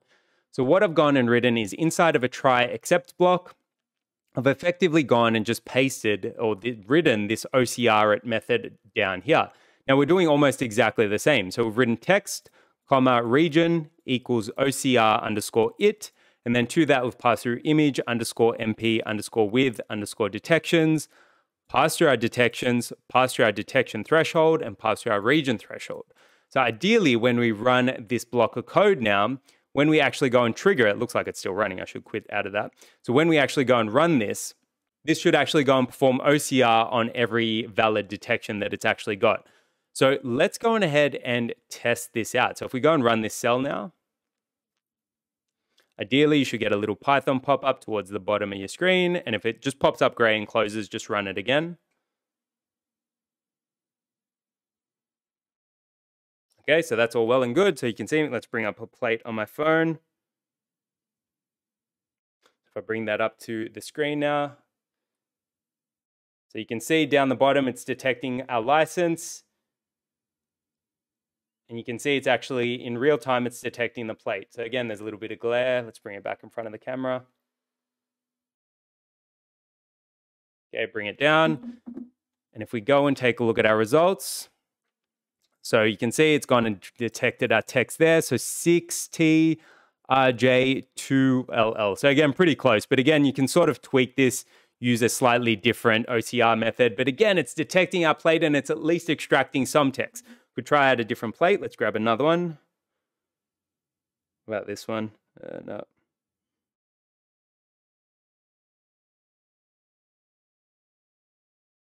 Let's see if it's grabbing that one. Looks like it's grabbing it.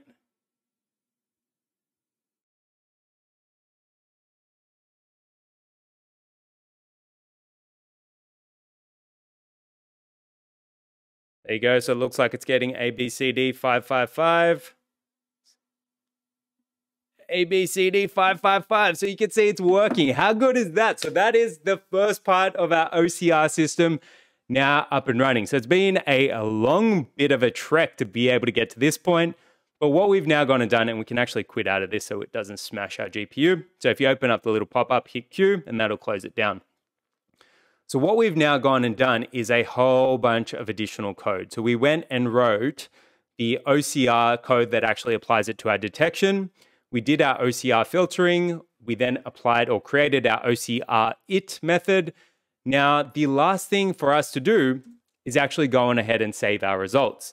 Now, what we can do is we can actually, because we've gone and done all of this pre-processing, all we really need to do is save our region and save our plate. So let's go on ahead and wrap this up and then we should be done. So what I'm going to do is I'm going to just create another function above section 10, and this is going to be our save results section. So save results. I'm going to convert this to Markdown. And then all we need to do is bring in two dependencies. So we need CSV, so import CSV, and we need UUID, import UUID. So CSV is going to allow us to save our results down to CSV, and we're going to save the image name as well as the plate detected. And UUID is going to allow us to uniquely name our images. Now, all that we really need to do is create a function to actually save our results. So let's go on ahead and do that, and we'll wrap it up.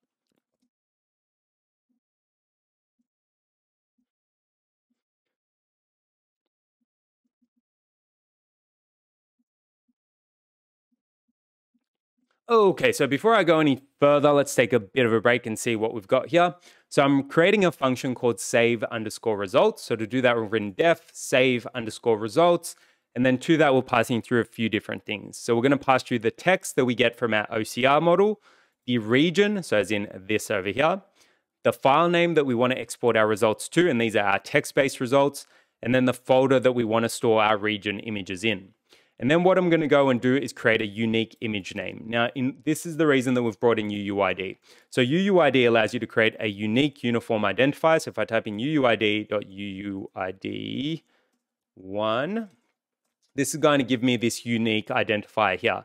Now, the nice thing about this is this means that we're not going to have overlap when it comes to writing out our images. So what we're doing here is we're creating some string formatting. So this is going to create a unique file name, which effectively gives us a unique file name .jpg for our image. So to do that, I've written image_name equals, and then quotes, squiggly brackets, .jpeg.format. So this allows us to perform some string formatting here. And then to that, I've passed through UUID.UUID1 to be able to leverage and create this unique identifier. Then all we need to do is output our CSV results and save down our image. So let's wrap this up and then we'll test it out.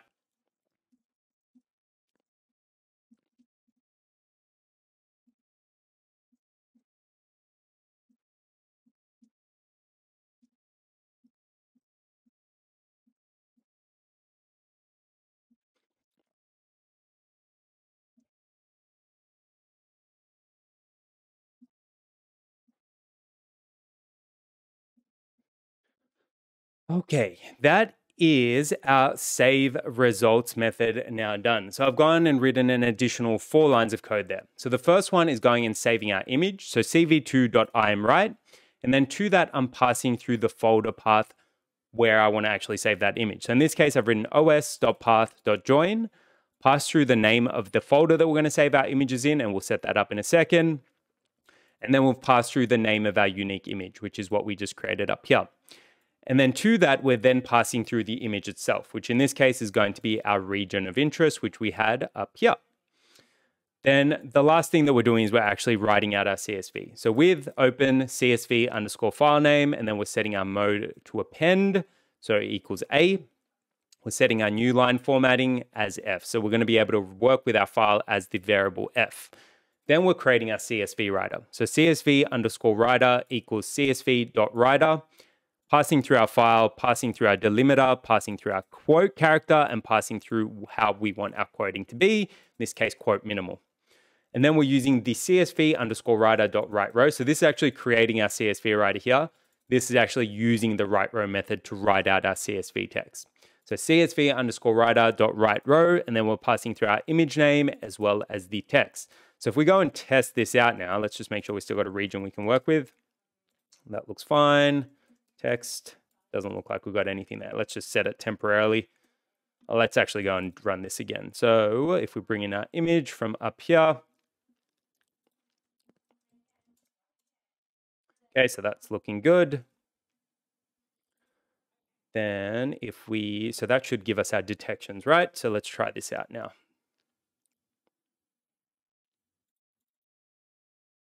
Do we have text? No, we need to run our OCR on it. So let's OCR it. Cool. All right, so we've got our text now. Let's test this out. So text is fine. Region is fine. All right, cool.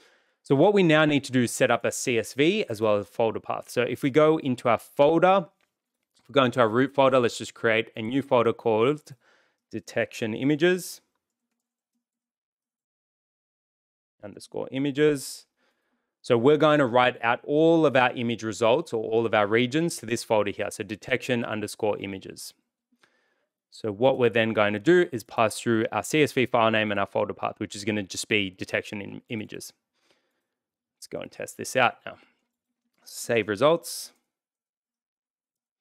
Pass through our text, pass through our region, pass through our CSV file name. We'll just call this detection underscore results.csv, and then pass through our folder path, which is, remember, is going to be detection underscore images. And remember this folder, so detection underscore images, could be anything that you like. So if you change the name here, all you need to do is pass through a different folder path in this particular case. So if we go and run this now, that looks like it's run successfully. So it looks like we've got a detection results CSV, and that's got the name of our image as well as our plate. So BG02OT. If we go into our detection images, we've got our plate saved. So that is our save results method now done.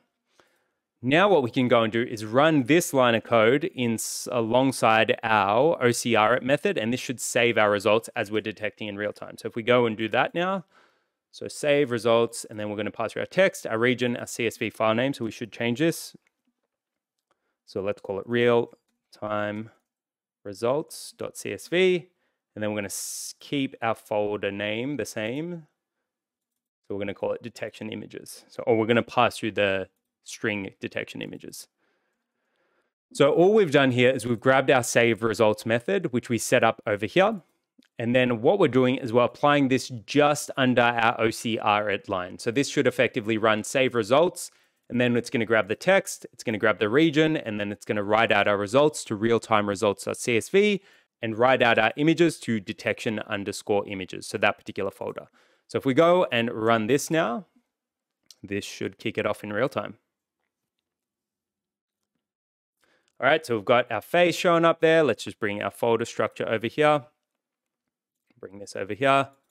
Okay, so right now we've only got that image, that one image, and that was from our initial test. Now, if I bring up the plate again, let's test this out.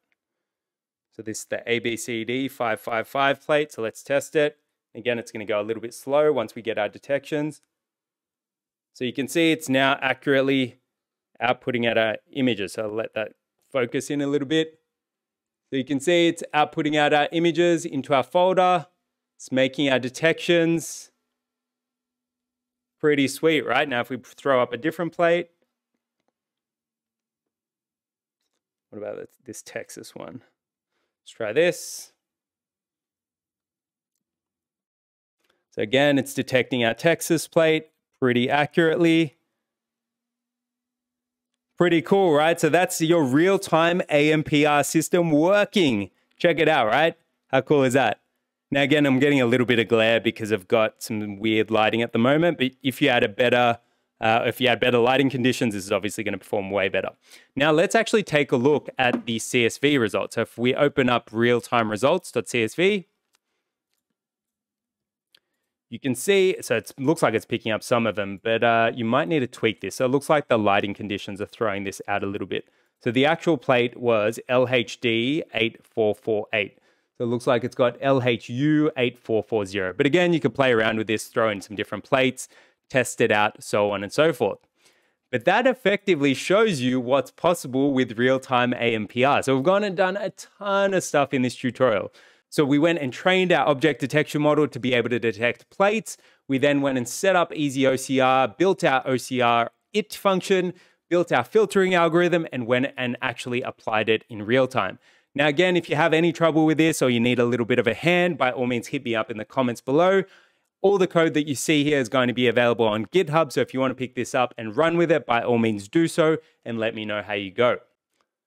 But on that note, that about wraps it up. Thanks so much for tuning in, guys. Hopefully you enjoyed this course. If you did, be sure to give it a thumbs up, hit subscribe, and tick that bell, and let me know what you thought of the AMPR video. Thanks again for tuning in. Peace.